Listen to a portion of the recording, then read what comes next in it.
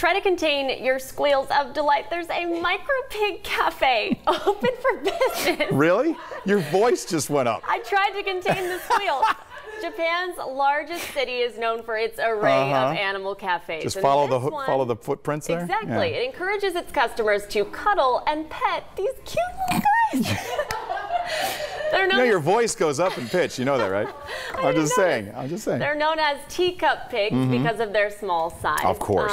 Hopefully bacon's not. Oh, come on. I'm sorry. You can still have bacon and play with the little pigs. Are you kidding? No, I'm being totally serious. Brother. It's their brother.